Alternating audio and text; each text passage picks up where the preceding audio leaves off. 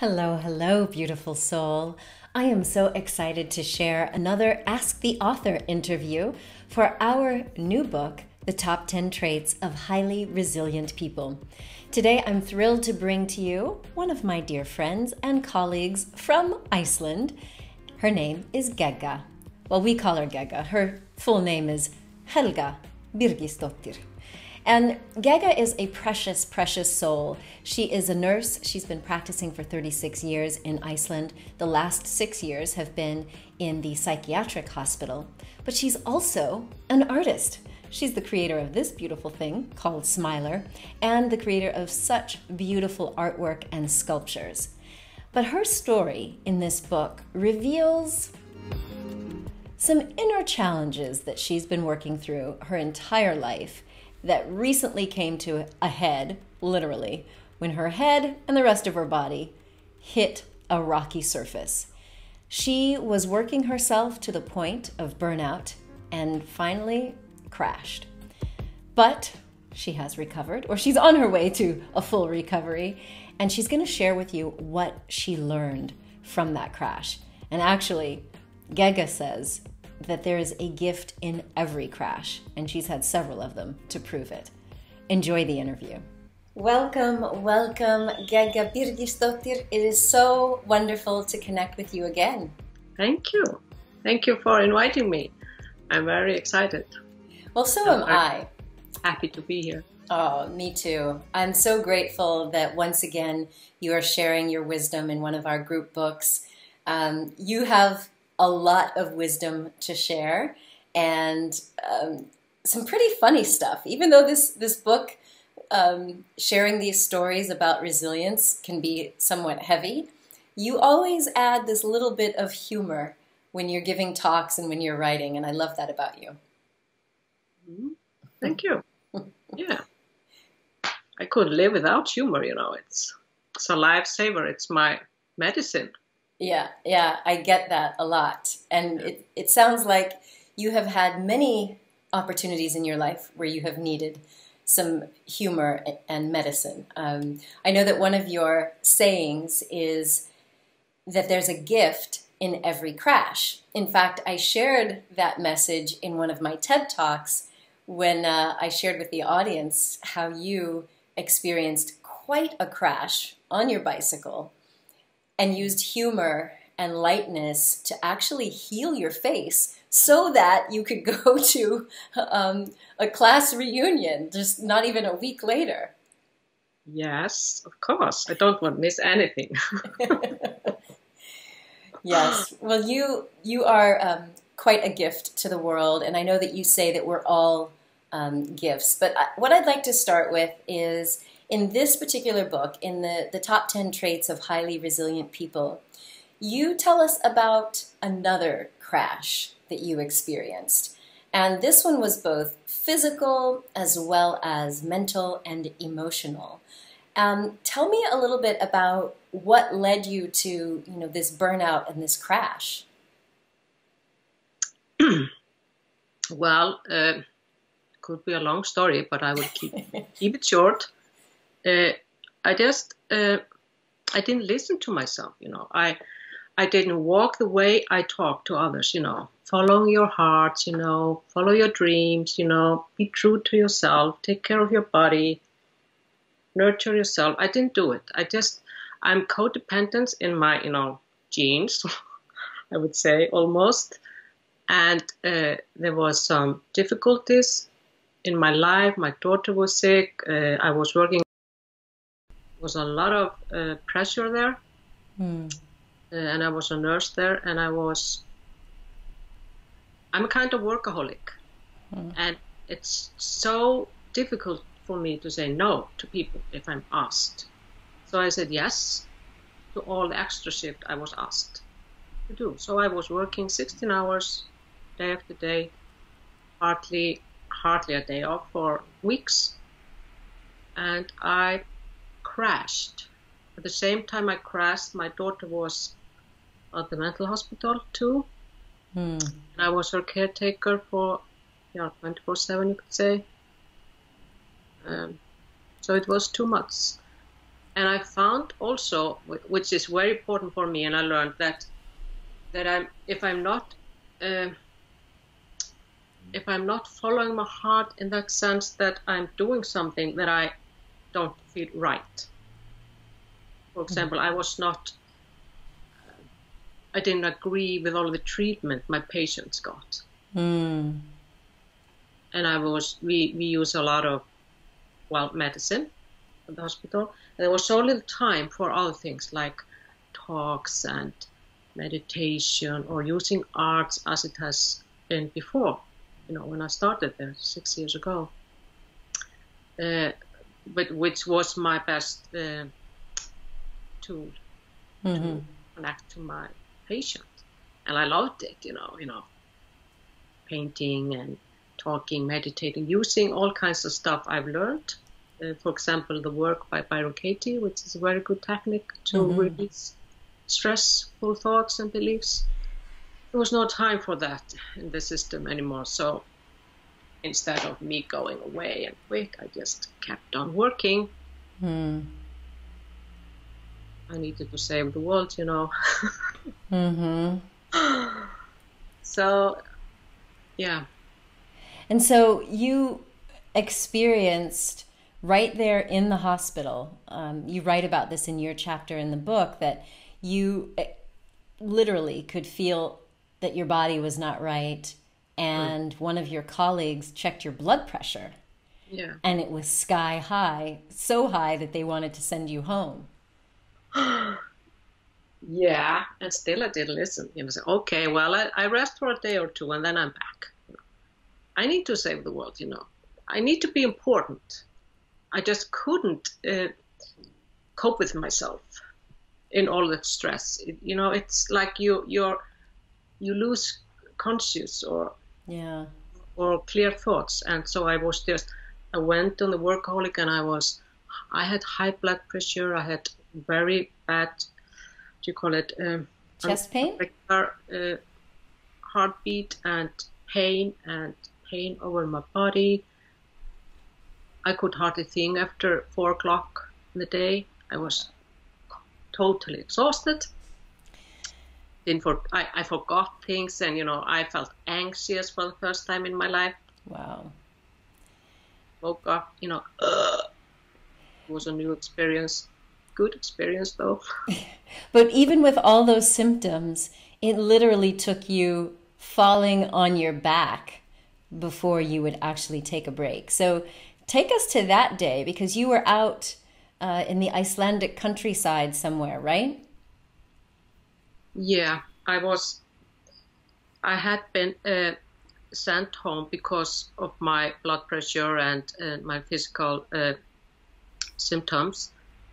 And I was going to rest for a while, but it was too hard for me. I just experienced me as oh my God, what will people think of me? I'm like a fake. I should be so strong, I'm the smiler woman, and all that kind of stuff that I was not doing well enough. So it came to my mind that I could only rest if I was injured. Oh my God. Take care of what you wish for. If you were injured. Oh my gosh. Yeah. Okay. Yeah. And I was walking one day, on the countryside. It was 11 minus degrees. Freezing cold. And I was alone walking without a telephone, and I was having a pee, so I had to take off my heavy warming clothes. And then I slipped. Oh my gosh. On a cliff, and I slipped, and I just, oh my God, I'm falling. And I felt maybe 3 meters back and on a stone, on the beach. Wow. Rocky stones. It was amazing how when I was lying there with my, pain, trying to scream, oh, and knowing that nobody would hear, and it was almost dark. I was grateful anyway. What were you grateful for? I was grateful for get rid of my guilt. being resting home. How sick is that? Yeah. Yeah, how sick is that? That lying there and saying, thank you, God, you heard me. Of course, I was not asking for it, not But consciously. Mm-hmm. But it was better to be injured physically than having that guilt. Wow. So it was a very, very, very big lesson for me to see how really far away I was from loving myself truly. Mm-hmm. All parts of me. It was shocking to see the shame, blame, responsibility, and all the codependent symptoms. Well, they were blossoming in me, and so I saw it as a gift. Wow.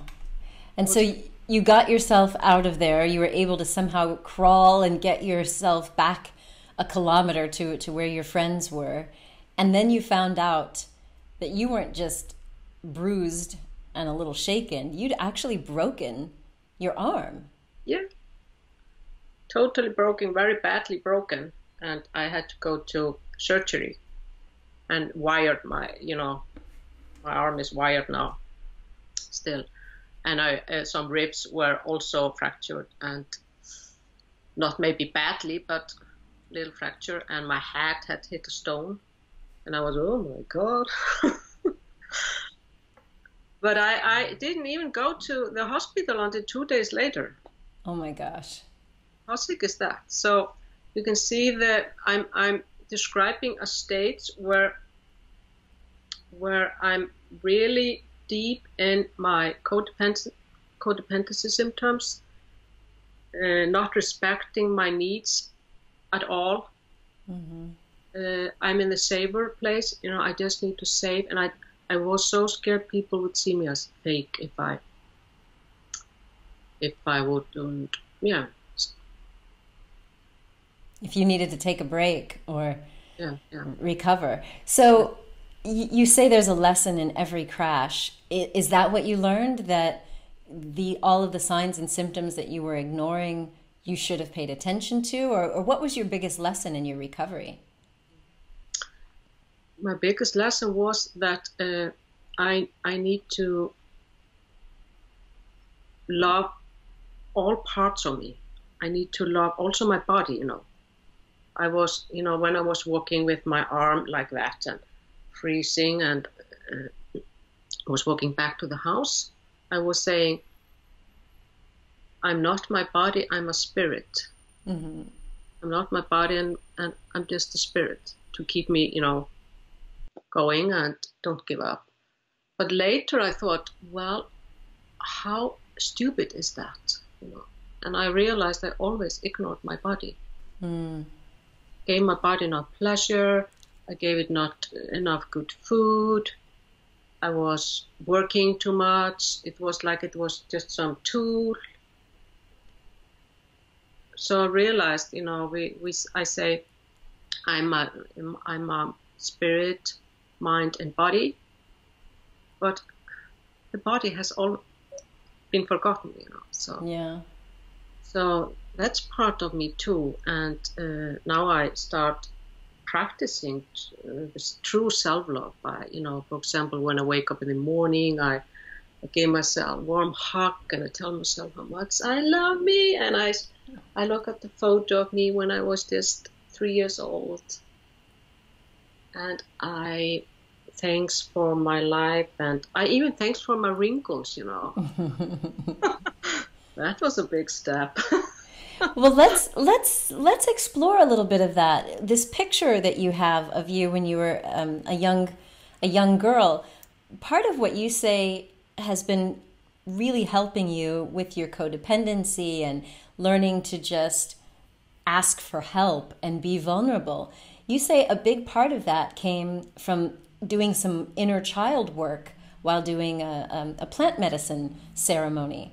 So tell me about what it was like to reconnect with that inner Gegga.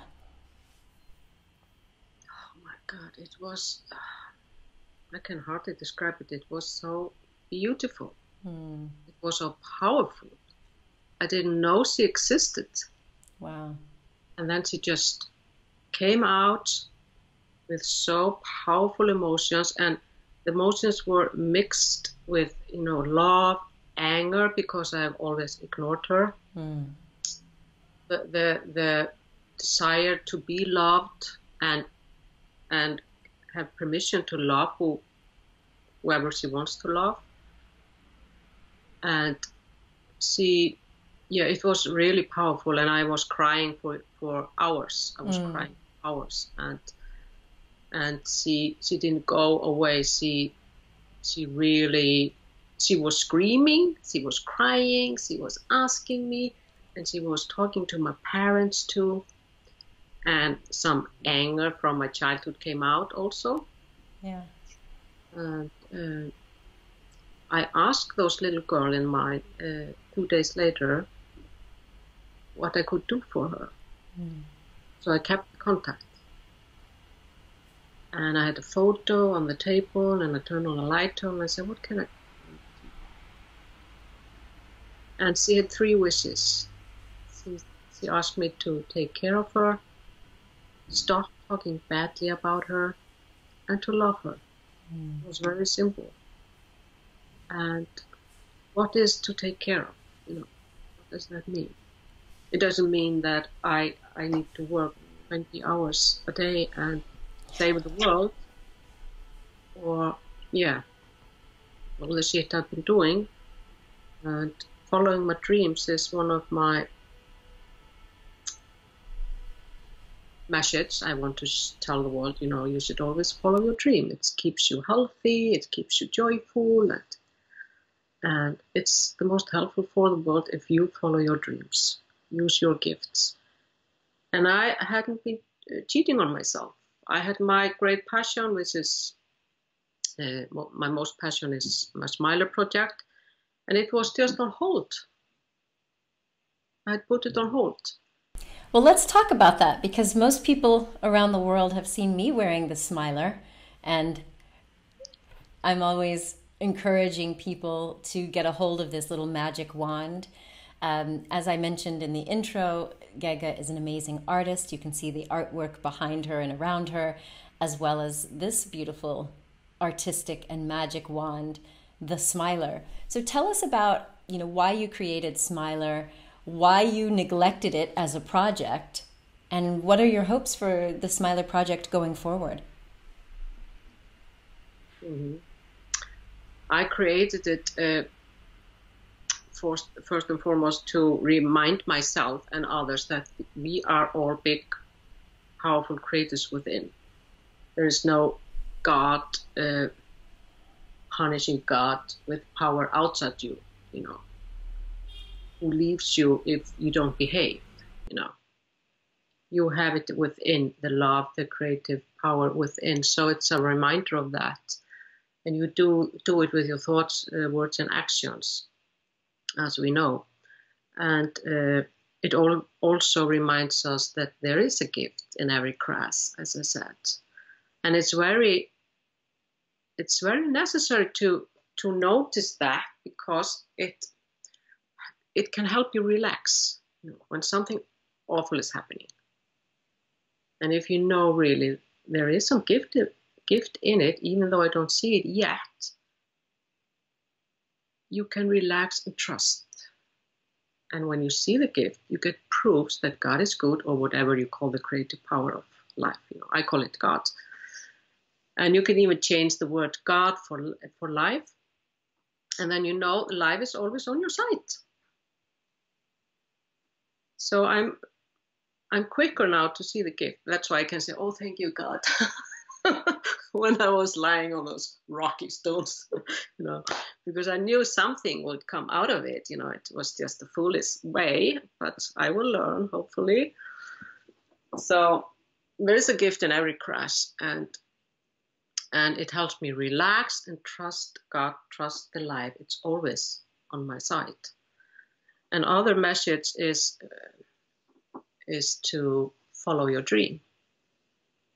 As I also mentioned before, to follow your dream, then you shine the most, you're happier. And when we don't do it, as as my story tells, you get sick. So simple. Mentally, physically, something, goes wrong with your body. Because it's first and foremost that you need to be in your true self, follow your true bliss, your inner smiler, as I call it.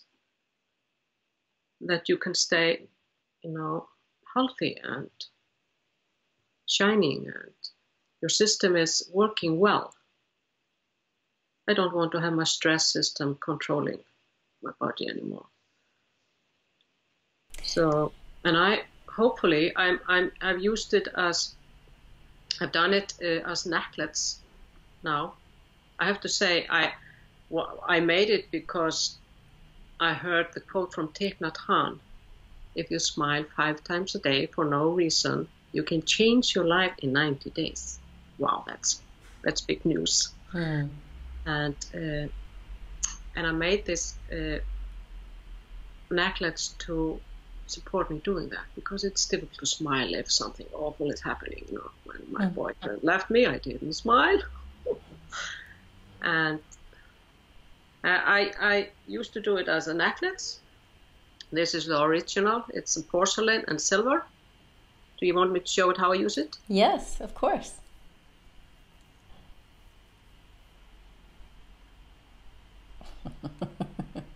And it forces you to smile. Forces me to smile, and science says even when you fake a smile, your body produces happy hormones.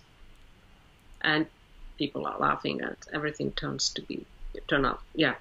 everything's be better. I hope I can. I want to make it in other versions too. Some of them are secret. Okay. But I have written a book about it. And so the philosophy is most important for me. This is just the helping tool, It's the instrument of joy, as I call it. So the guy who spoke the quote from Thich Nhat Hanh, his name is Neil Donald Walls. And it was on workshop with him in England many years ago, which I heard that quote.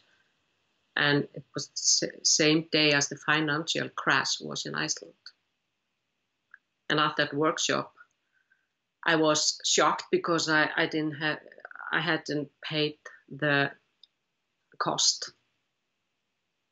And that guy who was, the manager there came to me and said, "You don't have to pay a penny." So I got a free workshop for a whole week with delicious food and in a beautiful countryside in England for free, just because the bank in Iceland had crashed and we were on the news that day. So there's a gift in every crash. Everybody felt so sorry for me. So it's a gift in every crash. And that's the time when the idea came.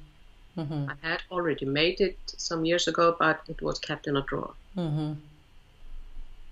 So I'm endless thankful for Neil Donald Walls to spoke these words. But Thich Nhat Hanh. Yeah, me too. Yeah. So I'm assuming that you've learned your lesson, that now that the cast is off of your arm and you're able to go back to work, are you setting better boundaries? I mean, that's one of the most important things that we have to do for self-care. Have you learned to say no? I'm practicing to being a yes woman.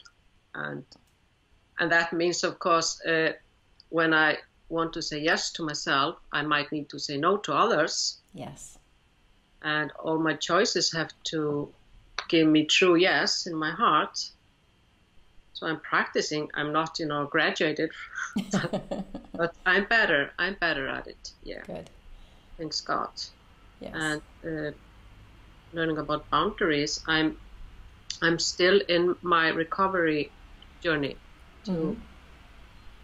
I'm taking classes in meditation, and I go sea bathing, and I've changed I think more better of what I eat, for example. I dance a lot. I'm a dance queen, you know. Oh yes, I've seen your dancing videos on Facebook. Dance queen, young and sweet, only 59, I say. Yeah. I love dancing on the street and wherever I hear great music. And that's my biggest medicine. Awesome. So, well, Gegga, thank you so very much for sharing your story in this book. Everyone, you should grab a copy of the Top 10 Traits of Highly Resilient People so that you can also discover even more about this crash that she had and how her inner child healing journey went. You can also get your own Smiler. They're made in, as she said, the original in porcelain. This one we've got made out of tin. And there's some plastic resin ones that you'll find at smiler.is. And if you're interested in some of the beautiful artwork that you see behind Gegga and on my wall, you can visit gegga.is for more of her beautiful artwork. Thank you again, my friend. I'm so, so grateful for our connection. Thank you. I was really, really honored. I have to, can I add something? Okay. Can I add something? Because you asked me what I was doing to heal myself. And I'm practicing giving me more pleasure. So this book. Ooh. I wrote once. Now I take it very seriously. And I'm even going on some Tantra workshop. Well. January workshop. My God, I thought I would never dare to do that, but I live just once, so why not? Exactly. Wonderful. Well, enjoy that and enjoy the 21-day program that goes along with that book. That will definitely boost your pleasure quotient. Thank you again, my dear friend Gegga. Sending you much, much love. Thank you. The honor is mine. All right, there you have it, my friends. Remember that you are a gift to the world, so share your presence with passion. Much love.